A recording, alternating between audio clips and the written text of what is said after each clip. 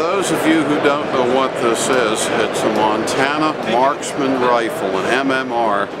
It's sort of a multi-purpose tactical rifle that you can use for just about anything, including deer field hunting, coyote elimination, tactical shooting, or F-class competition, whatever makes your heart happy.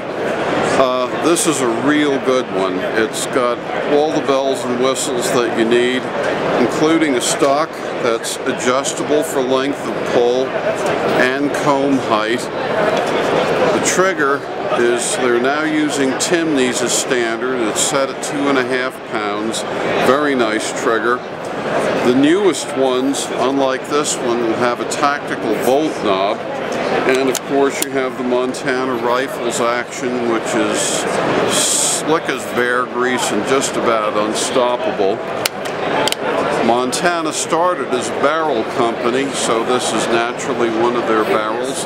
It's a number 6 contour, 24 inches long to the muzzle brake, and the muzzle brake is detachable in case you want to shoot it without or put a can on the end or something like that. The whole thing is nitrided. That's what this dull gray finish is, in case you want to shoot tactically in the rain or snow. It's just about rust proof. I got one of these last summer and I've put 5 bullets inside 3 inches with it at 600 yards, and that's a high degree of accuracy. The price on this is just a shade under $3,000 without the scope.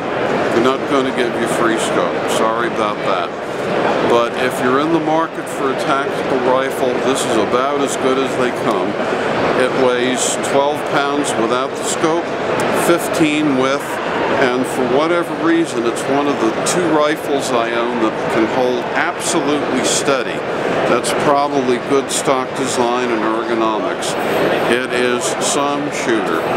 Montana Marksman Rifle.